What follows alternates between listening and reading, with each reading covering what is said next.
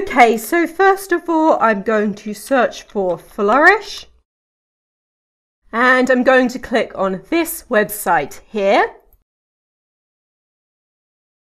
Then I'm going to sign in. And I'm going to log in with Google. Then I'll click on New Visualization.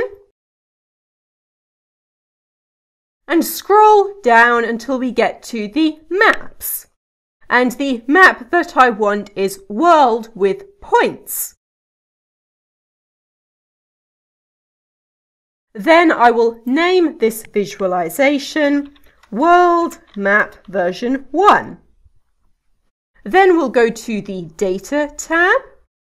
And here we have Regions, and then Regions Geometry, and Points, and Lines. And Points is where I want to put in my own data. So I'm going to select all of these columns and then delete everything in them. Then I'll go to this Excel spreadsheet and I'll select the whole of the table and then Control-C to copy and go back to Flourish and Control-V to paste. It will tell me how many rows and columns I have and I'll just click Paste.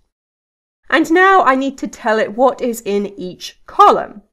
So I have the names in column A, and then the longitude is in column B, the latitude is in column C, and I want the colours to be the different campaigns, and that's column D, and then I want the size to be column E, so I'll type E in here. Then I can go back to the preview, and I can now see my own data being plotted. I'll just make this map slightly bigger. And then we can change the way the map looks using the options down the side. So I'll start by changing the projection, and I'll change this to a Miller projection.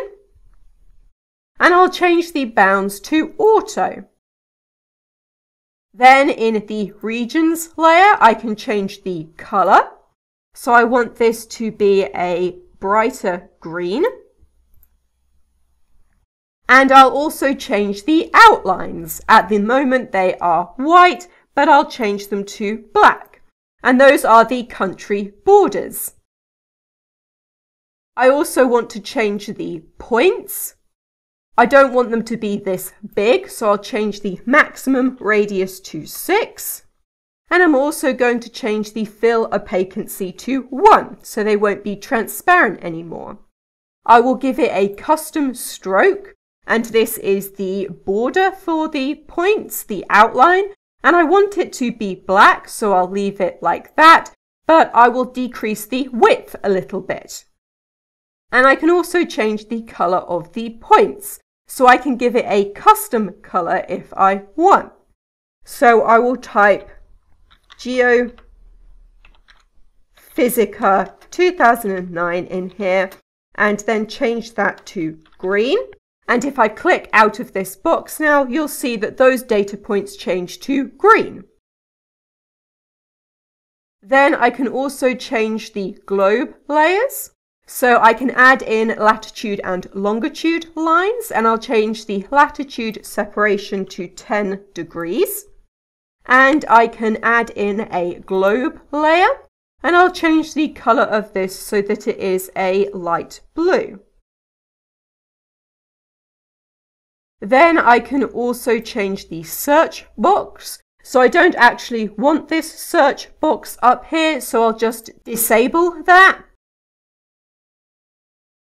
And then for the legend, I will put this in the middle and make it slightly bigger. And also, I don't want this legend up here, which is showing me the size of the data points, so I will disable that. Then in the Layout tab, I can change the font. And in the Footer tab, I can remove the footer, which is down here. Now that I have my map laid out the way that I want it, I'm going to export and publish, and I will download it as an image. And I will tick the box for 2 times to make it a crisper image so it's not as blurry. And then I'll download this and save it.